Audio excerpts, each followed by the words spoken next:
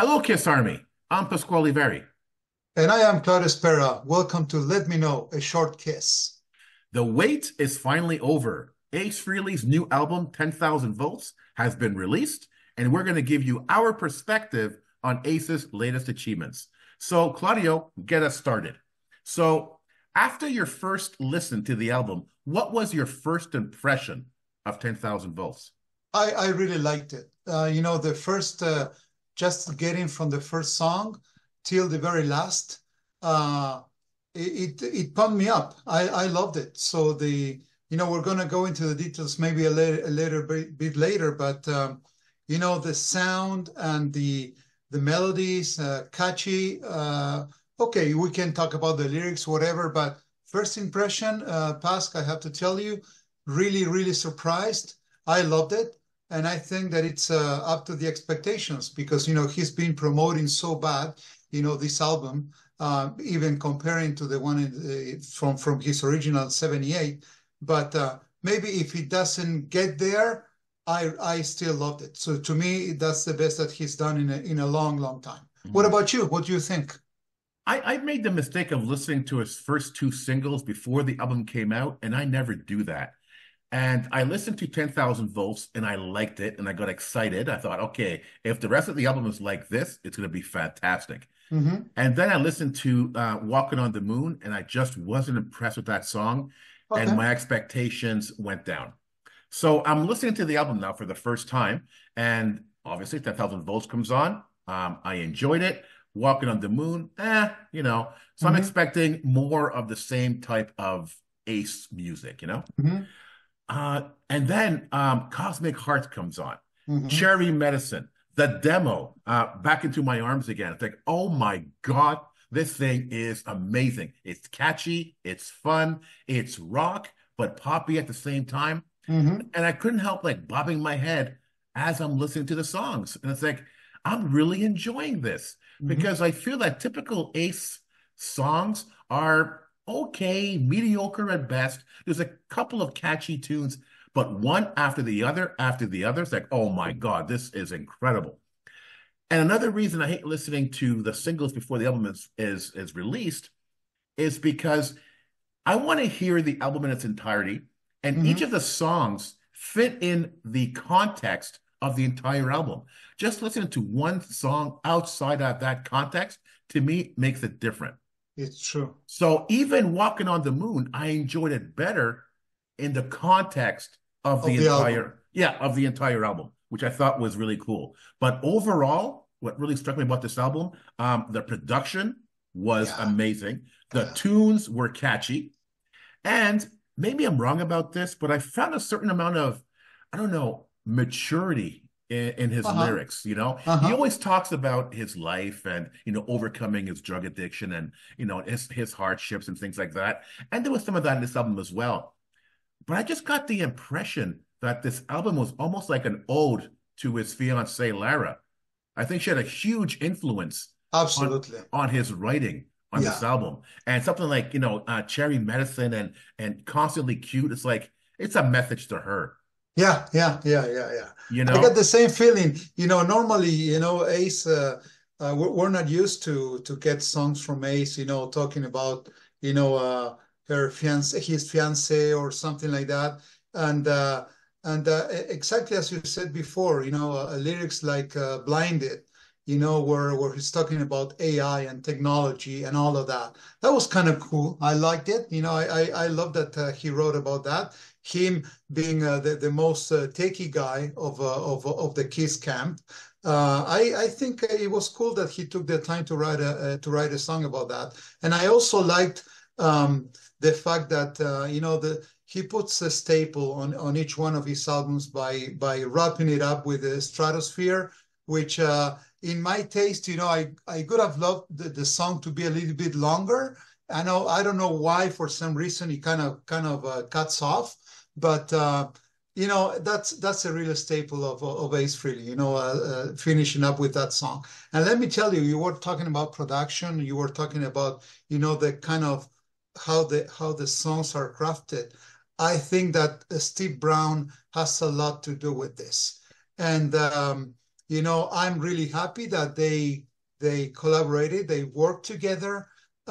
You can see a real twist in the way Ace is writing and even singing, and the riffs and all of that. Loved it, really loved it.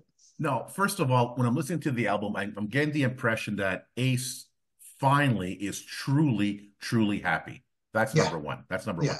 But number two, I read about, Ace didn't play a lot of his solos on the album. There was a lot of auto tune in the album as well. The Hmm. production was really, really well done, and it really elevated, I feel, his performance. Now, I'm not going to be a hypocrite. The Kiss shows with the backing tracks. Listen, Hmm. it was necessary to have an amazing show. Hmm. And whatever was done on this album, it worked. It It works. really Yeah, worked. It was an yeah, incredible album.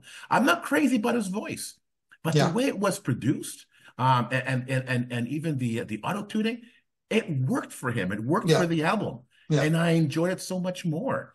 I Mhm. think I wouldn't have enjoyed this album as much if the production wasn't there. This Yeah. album wouldn't have worked otherwise, in my opinion. Yeah, yeah, same here, same here. We're on the same boat there. So, Pas, let me ask you something. So, after listening to the album at least three times, okay, so you walk me through your experience, when you were exposed to the singles, and then listening to the album one time, maybe twice. How about three times or more? What are your least favorite and most favorite songs? How about 10 times? I've been listening to the album two or three times a day Oh, since it turned up on Spotify. Just love it. Okay, so my top from least favorite to most. there you Um, go. I gotta say though, Stratosphere, I didn't count it with the overall songs. I just felt I can't compare Stratosphere with the other songs. Mhm. I see it more like Rock and Roll Party on Destroyer. It's like it's a Okay. it's a cool ending, but I don't find it's part of the You musicality don't put it as a of the song. album. So I'm not counting that. Okay. I'm not counting that. Now, um, this was tough because each song, in a sense, alternates with each passing day, either one before or one after. Hmm. In terms of how much I enjoyed it. It's really tough to rank. But I have to say, my least favorite, number 10, is still Walking on the Moon, although I did enjoy it more after a few more listens on the album. Okay. Again, in the context of the entire thing. Number 9, Blinded. Okay. Again, a good song, catchy, but there had to be a few songs at the bottom, right? That's right. But so yeah, number 8, Up in the Sky. Okay. I love the idea that there's something out there, and that's very very typical Ace, Yeah, very ace. Yeah. and I think that Walking on the Moon, Blinded, Up in the Sky is typical Ace that you would Yeah. find on any other solo album. Yeah. And I think if the rest of the album was like that, I wouldn't have enjoyed it as much It's because true. It's true. You said actually you hit the nail there because one of the reasons why I did not enjoy so much, the previous work from Ace, it's because he was too much into the character of the spaceman. Everything spaceman. So come on. So now this is a good mixture. Come on. So keep it going. but that's it, right? It's not all about the spaceman or that character. Yeah. He finally went beyond that.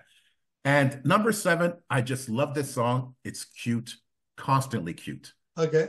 I love that song. It's just so catchy, so much fun.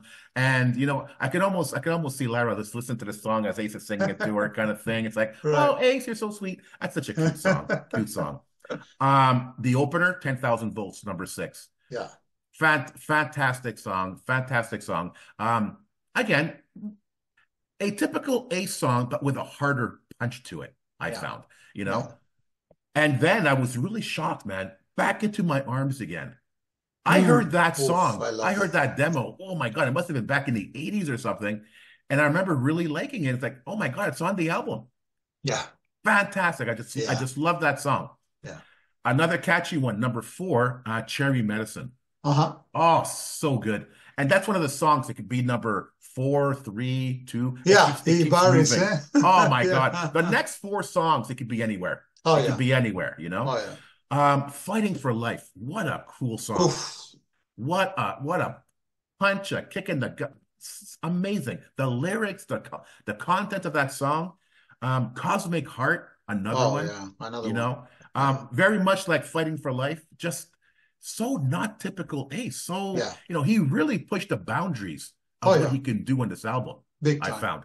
And big really, time. where I found he really pushed it was my favorite song on this album. And I keep playing the song over and over. I just love it so much. Life of a Stranger. Oh really? Wow, what a Life of a surprise! Stranger. Yes. Wow. Now I know that song is a cover. Hmm. It played on the Transporter, Yep, yep. and I With the remember credits. I saw a video. Ace said that he liked that song and he wanted to do it, but he wasn't sure if he could pull it off vocally. Yeah. And I don't care what they did to help him pull it off vocally. My God, he pulled it off. Oh yeah, I he did. just love that song and what he did to it. Yeah, that's a So beautiful rendition. Beautiful song. yeah. That song for sure, number one for me. Super nice, man. I liked it. So, really surprised, man. I didn't know that you were gonna pick that one as the Yeah, first one. Oh, nice. yeah. Okay, I'm gonna go with the opposite. I'm gonna start with my most favorite, and then I'm gonna go down. So, Okay. to me, uh, the song that I like the most, it's without a doubt, "Fighting for Life." Mm, Fighting for Life, man. Well, you said it before, so rock and roll, the sound of the guitars, the production, the lyrics too, I really loved it. So Fighting for Life comes first. Then I'm gonna go with Cosmic Heart, mm. another great tune. In the most favorite, we're on the same zone, you and I. Then I have to pick, constantly, even though it's a little bit I have to say maybe I listened to it many, many times, because it was the single. But man, I love 10,000 volts. Mm. That song, man, when I listen to the album once, over and over again, and that song, kicks in, I love it, man. So, it's the riff, it's great, and the sound is great too. So then I have to go with Life of a Stranger, awesome tune. Back into My Arms, great rendition in a beautiful, beautiful. It brings me back to in the 80s, man. It's like listening to Frehley's Comet. Man. I don't know why, but there's something in that song that brings me back in time that makes me really, really happy. Um, I'm gonna go with Blinded, Up in the Sky. I agree with you. Constantly Cute. Really catchy, really fun song. And my least favorite, it's Walking on the Moon. So Walking on the Moon, I have to put it, a little bit down in the list. And Cherry Medicine, fighting with Walking on the Moon, side by side. I don't know. There's something with Cherry Medicine that even though it's catchy, um, I don't know. There's some parts in the song that actually doesn't work for me. But still, it's very tough, man, to say that it's the least favorite song of a great album. It's still a great song. You know what I mean? Because it's a great album. That's all I can say. Okay, I have to ask, right? Because everybody's comparing this album with his original 1978. Yeah. And listen, in my opinion, in terms of his solo records, this is absolutely, in my opinion, his best, Oh, really? my Okay. favorite. I like every single song on this album, some more than others. But overall, when I play it, I don't skip songs. I Hmm. play it from beginning to end. Yeah. Yeah. I don't even do that with a solo album, the 1978 solo album. There's some songs like, skip. There's a Okay. couple songs I just skip. I'm gonna say I actually like this album more than the 78 solo. Wow. I Wow. really do. I love Wow. this album that much. Wow.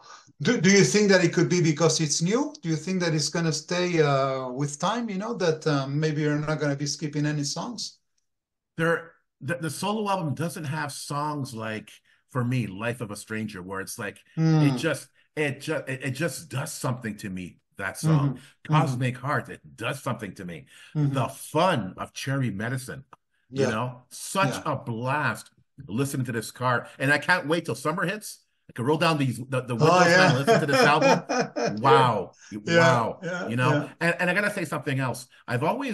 I always felt like if I were to introduce new fans to Kiss, would I make them listen to Ace? I'm thinking no, Hmm. not even a solo album. But this one, Yes, man, yeah, guys, pay yeah, attention to this album it because is true. it's something else. It is true. It But is true. again, that's my opinion. Yeah, but you know what I find is that, and that actually made me really happy, is that it sounds fresh, it sounds honest, and it sounds modern. It sounds like something that it's really worth, sounding today. You know what I mean? It doesn't sound like 80s rock or 70s or, classic rock. It sounds really, really, really alive today, man. I love it. Yeah, yeah, fantastic. Now, I want to end the episode with the following. Yeah, So I'm going to ask you on a scale of 1 to 5, yeah, 5 being excellent, yeah. how would you rate 10,000 volts on lyrical content, musicality, and melody? So you would like to have one for each one of those? Yeah. Okay. So lyric content, I'm gonna give it maybe I don't know, maybe a 3.5, 4. Musicality, I'm gonna give it a 5, and melody, I'm gonna give it a 4.5. So overall, um, to this album, man, to me, it's a 4.5, easily in Okay. total. You, Uh, what about you? so for me, lyrical content, a 3, Okay. because there's a lot of songs that are very typical Ace songs, but Yeah. Cosmic Heart, Life of a Stranger, Fighting for Life, these songs elevated this album on another level that you don't see in his other solo projects.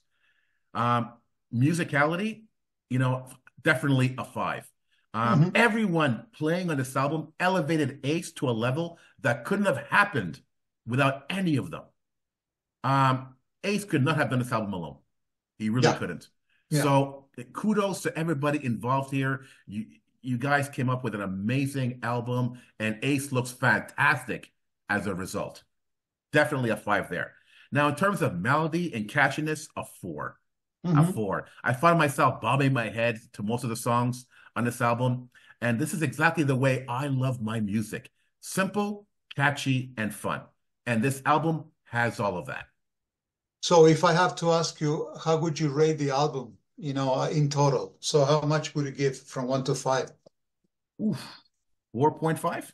Wow, there you go. 4.5. Wow, The only wow. thing that brought it down for me is Walking on the Moon. Okay, okay, That's it. okay. But still, you don't skip it, eh? No, because I like that song in the context In of the the entire concept of the album. album. So no, I wouldn't skip it. Good. Absolutely not. Absolutely Love not. it. Love it. So, Kiss Army, what did you think of 10,000 volts? Let us know in the comments section. Once again, thank you very much to all of our listeners for not only supporting us, but supporting the amazing guests we have on the show. It is deeply appreciated. So please do not forget to like and subscribe. Talk to you, Kiss Army. Thank you for being here. See you soon.